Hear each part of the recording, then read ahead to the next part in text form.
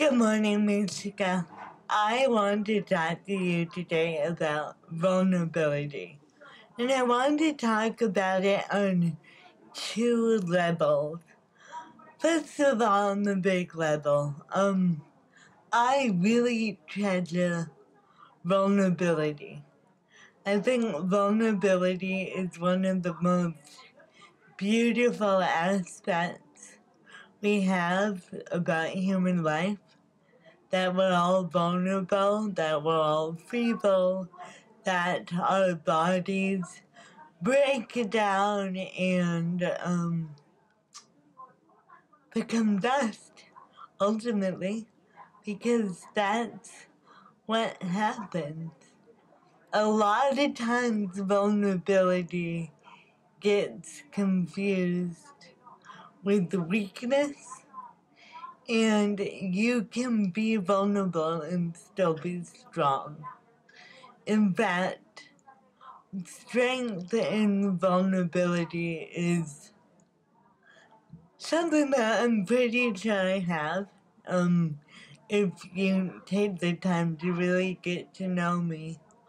But it's so hard to maintain because it means keeping an open heart and walking away rather than putting up a fight. But also keeping your head held high. And I'm really, really thankful to be vulnerable in a way that I still need people, but yet I can still be strong and offer them my strength. But I didn't always think I was vulnerable, particularly when I was your age. Not that I thought I was invincible. You really can't be born with cerebral palsy and think you're invincible. I thought vulnerability was a bad thing until I got to college. And now the older I get, the more my heart is broken and repaired, the more my body is broken and repaired. The more I push myself, the more I realize how vulnerable I am. And that means walking away from situations where I know I'm gonna get hurt. Not out of fear, but out of self-preservation, because I recognize that my battles to fight are something other than this. And I think a lot of people expect me to fight back all the time because I'm such a fighter and go get it. And then they get disappointed and frustrated when I don't. If I can avoid a fight, believe it or not, I will.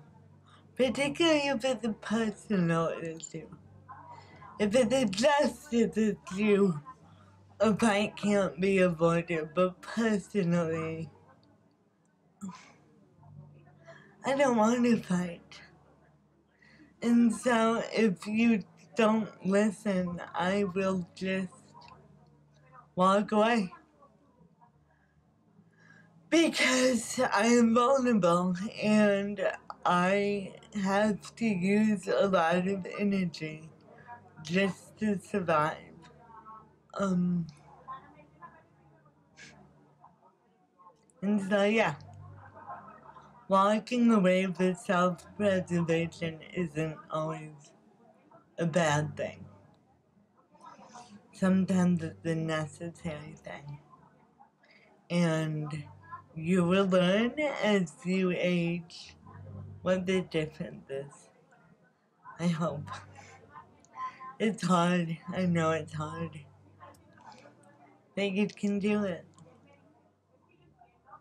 Okay, that's all I've got for you today, Mishka.